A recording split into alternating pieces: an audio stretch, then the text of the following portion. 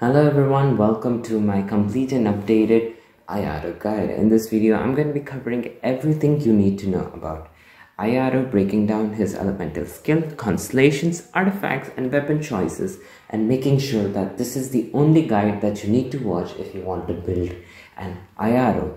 Alright, let's get started with the guide. Talents. Okay, his normal attack is nothing that special. It is just a 5 rapid strikes with the sword that he uses. Elemental skill, the main part of his kit. It is his stance change, okay? It is a stance change and his attacks get infused with hydro, doing AoE hydro damage. Okay, it has a fairly large AoE and it is nothing to laugh at. Okay, he gains resistance to interruptions and he gains additional scaling off of HP. So all those dead rules of HP that you have in your artifact pieces, yes, those will help Ayato a lot because of something called the Namisen stacks. Okay, he can have up to 4 Namisen stacks. Okay, this doesn't make him a HP scaling character. Make sure to keep that point in mind because I have seen many people misunderstanding this point and building tons and tons of HP on him. Those Namisen stacks are a extra bonus and nothing major. Alright? When you use your elemental skill, a clone is summoned at your original location, which will explode if enemies are nearby or after 6 seconds, doing a separate instance of hydro damage called the water illusion damage that you can see in the skill attributes. This elemental skill has a 12-second cooldown with an uptime of 6 seconds. So Ayato is going to be doing normal attacks in his elemental skill. So any buffs to normal attacks will be a buff to Ayato's elemental skill as well. Okay. Now Ayato's elemental burst. It's nothing that big, but it is also nothing that small as well. It's great. On use, it summons a AoE range swords and buffs normal attacks of characters that in the AoE. Okay, the scaling on these bloom water blade damage isn't that great, but it is mainly used for the normal attack buff and the hydro applications that it provides you with. Okay, so mainly you want to do your Ayato's burst first and then go into your elemental skill to gain the normal attack damage bonus that it provides you with. This burst has a duration of 18 seconds and a cooldown of 20 seconds and a energy cost of 80. So that's fairly high.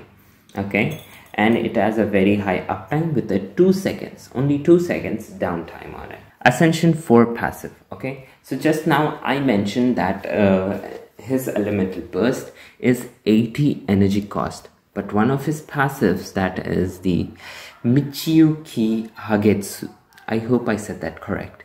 If Kamisato Ayato is not on field, his energy is below 40, he will gain 2 energy for himself every second. So this neglects the energy recharge that you need to build on him just because of this passive. This Ascension passive is also quite helpful because it gives you 2 Namisen stacks just after using your elemental skill, and your water illusion, when it explodes, it gives you this Namisen effect as well. His kit is fairly simple. The only confusing part that some people do is build him with HP because of the Namisen stacks that he has. Just wanted to clear that, nothing else. Alright, so for talent priorities, you don't want to level up your auto attacks because your skill will give you separate instance of damage. You want to go for your elemental skill first and then your elemental burst. Now let's talk about artifact sets. Okay, Ayato has a fairly and easy access of artifacts. Okay, you can run a 4-piece gladiator set, or you can run a 4-piece echoes set. Okay, echoes is the best in slot for Ayato. And if you're farming the Blizzard Stray domain for a long time, I'm pretty sure you might have good Heart of Depth pieces. Okay, you can run a 4-piece Heart of Depth, and all these sets that I mentioned, the Gladiator, Echoes, and Heart of Depth, they have negligible difference between them. Okay, you can run anything and it will work on Ayato. Okay, if you don't have any of the 4 pieces, you can go for a 2-piece Gladiator for the 18% attack, or 2-piece of the 18% attack, whichever you have, and go for a 2-piece hydro damage bonus. Okay, so you can use 2-piece of the attack and 2-piece hydro damage bonus, the Heart of Depth. You can mix and match these to gain the maximum value out of those artifacts. Okay, now for a burst support, if you're going to use your Ayato only for his burst, going for 4-piece emblem is a good option. Okay, substats that you need on your artifact sets is fairly simple: crit, attack, and a little bit of ER. For the suns, go for attack person suns, not the HP ones. Goblets, hydro damage, and hat will be crit rate or crit damage depending upon your stats.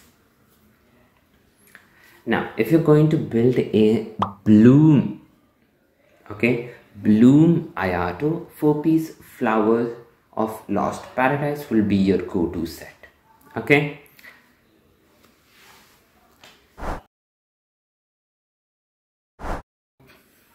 now let's talk about the weapons that Ayato can use.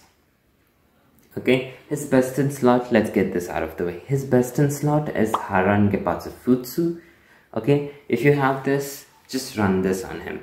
Okay, now there is another weapon that works similar to the Haran Gepatsu Futsu, that is the Jade Cutter. It is quite good because of the high crit rate and the HP that it provides. If you don't have the Jade Cutter, you can go for a Mist Splitter as well. That will also work. Okay, now if you're unlucky enough and you got this Summit Shaper in your account, use that. It gives you a raw attack for your Ayato that can be helpful. Okay, you can also go for a Skyward Blade for the extra energy recharge if you have none in your substats in the artifacts. Alright, the Battle Pass weapon is also a good option. Okay, you can go for a Lion's Roar if you're putting your Ayato in a Taser comp. Okay, the Amenoma is also a good option, a very free-to-play friendly option. The Flute, you can use it as a stepping stone. You can also use the Blackcliff one. I would not recommend Blackcliff if you're fighting bosses, okay, because its passive will be completely useless. And you can also use the Favonius Sword if you are low on energy recharge. Okay, now if you're going to build a Bloom Ayato, weapon that can provide you with elemental mastery is a good option for a Bloom team.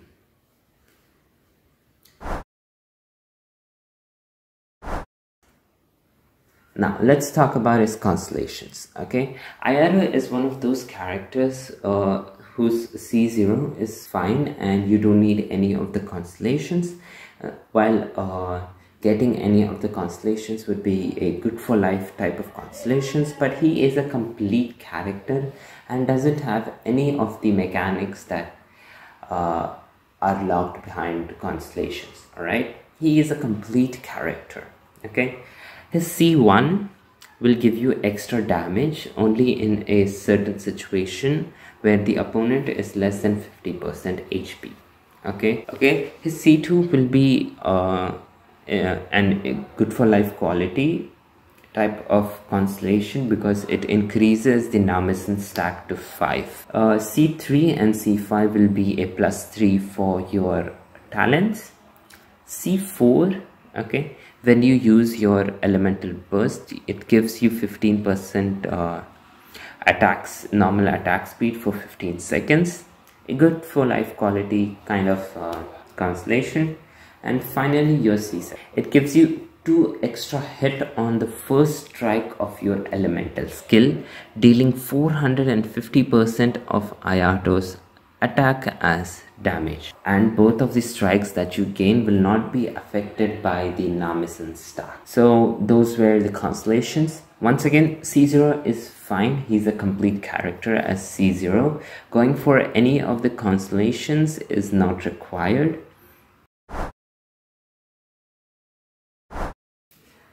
Okay, so the party comps. Okay, so Ayato is a fairly flexible character and can be placed in different comps. Alright, the first comp will be the Taser comp, having Ayato, 2 electro characters, and Bennett for the attack buff. If you don't want Bennett, you can also use a Kazuha for the Virus and Shred and the elemental damage bonus. Okay, you can also run a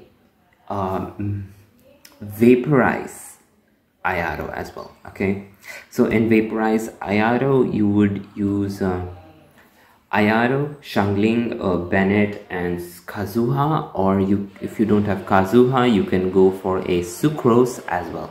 Okay, that will be your Vaporize comp. Now the other comp that you can go for is a Freeze comp. Okay, Ayato will work well in Freeze comps as well. Okay, that will include Ayato, Ayaka, or if you don't have Ayaka, Ganyu. Ganyu would work well as well. And Sucrose, Venti, or Kazuha, Diana. Okay, these characters will work well. Now, let me tell you, some people might not be familiar with this, but Yunjin, anyone remembers Yunjin? Yeah. Yunjin works with Ayato as well.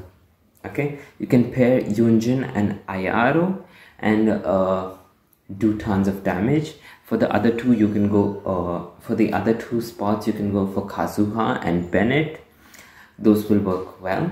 Now you can go for Nahida or the Traveler with a pyro character like Bennett or any character, Ayato, and a flex slot, mainly Zhongli for shielding or anything like that. Okay, this will be the burgeon comp. Alright, there's another comp called the hyperbloom comp, where you can use Ayato and Raiden Shogun together, and Ayato will create the blooms and Raiden Shogun will trigger hyperbloom. Okay, the other slot, you can go for a Zhongli Diana for shielding, or maybe a healer. Okay, try to go for characters that don't mess up reactions. Okay, so like I said, Ayato, Nahida, or the Traveler, Raiden with the flex slot will give you hyperbloom. Ayato, Nahida with a pyro character like Bennett or Shankling will give you burgeon. Okay, so you want to stack tons of elemental mastery on your Shangling. Okay,